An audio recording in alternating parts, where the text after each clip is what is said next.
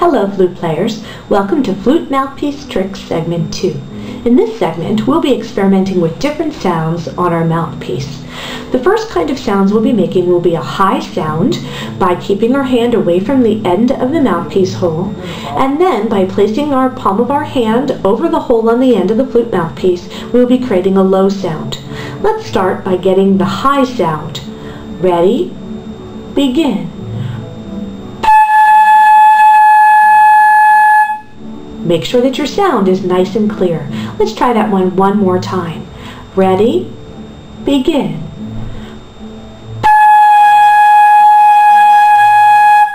Good job.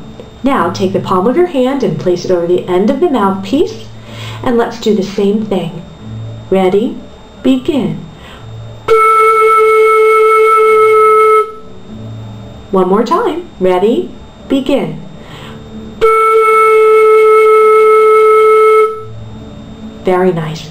Continue with this exercise until you are very comfortable and get a good clear sound out of both the high sound and the low sound.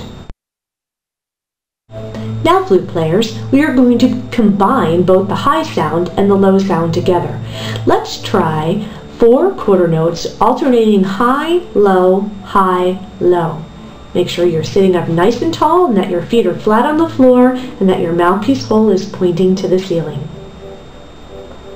1, 2, ready, begin.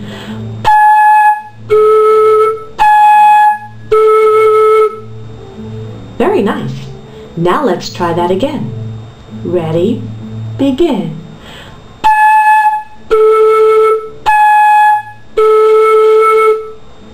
Continue with this exercise until your notes are good and strong.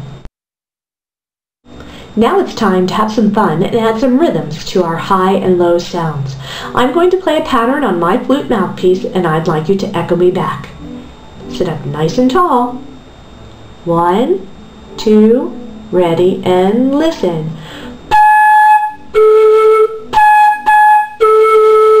Ready, and play. Here comes another. 1, 2, ready, and listen.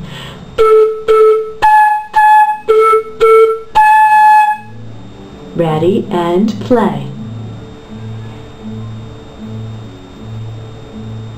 Let's try one more. Ready, and listen.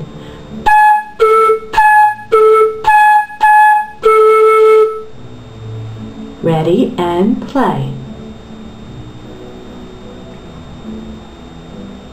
Great job.